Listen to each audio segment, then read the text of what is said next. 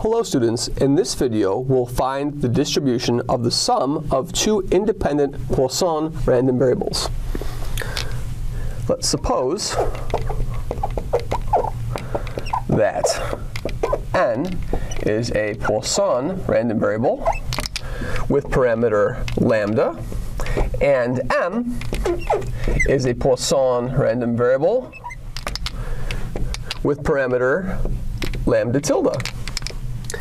If m and n are independent,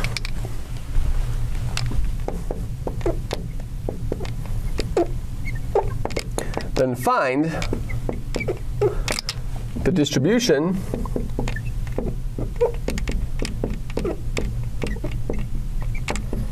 of m plus n. And so here we can recall the definition of Poisson. So n Poisson lambda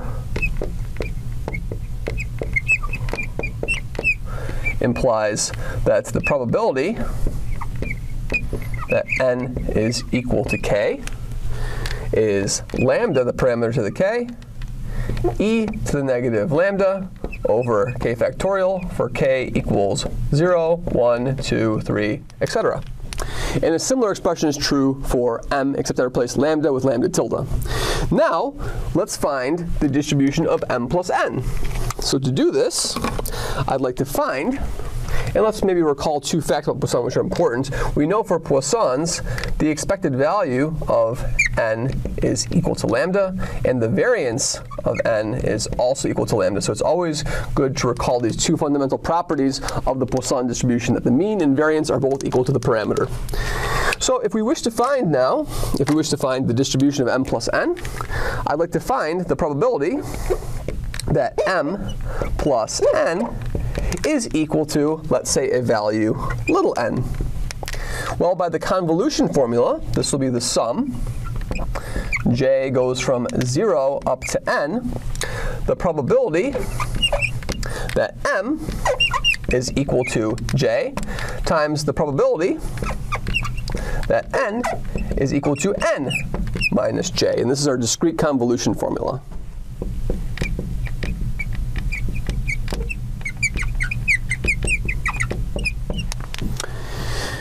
And so what we'll get is, we know that these are Poissons, so now we can simplify this formula. This will be the sum.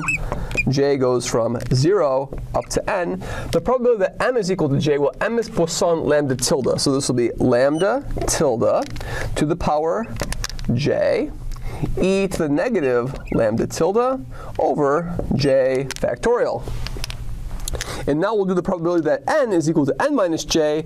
That is going to be lambda to the n minus j, e to the negative lambda over n minus j factorial.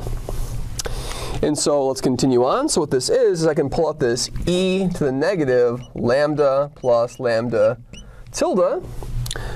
That's from this expression right here, this term right here, and this term right there can be pulled out of the integral. And then what's left will be the following. What's left is going to be the sum. J goes from 0 to n of, let's put this in the denominator, 1 over j factorial n minus j factorial. And then we'll have a lambda tilde to the power j, and then a lambda to the power n minus j. And this is almost a binomial expansion. We're just missing an n factorial on top. So what we'll do is we'll introduce an n factorial on top and divide by n factorial outside the sum. And so now this entire summation expression over here is exactly just lambda plus lambda tilde to the power n by the binomial theorem. And so what we have is we have this entire expression is equal to e to the negative lambda plus lambda tilde. And then this will be a lambda plus lambda tilde to the power n divided by n factorial. So we've just shown that m plus n, so hence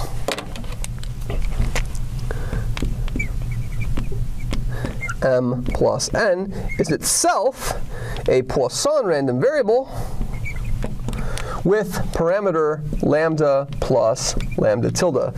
So the upshot of this is that if you take two Poisson random variables with parameter lambda and lambda tilde, and they're independent, if you add two independent Poisson random variables together, you get another Poisson random variable whose parameter is the sum of the parameters of the two variables that you were adding together. Thank you very much.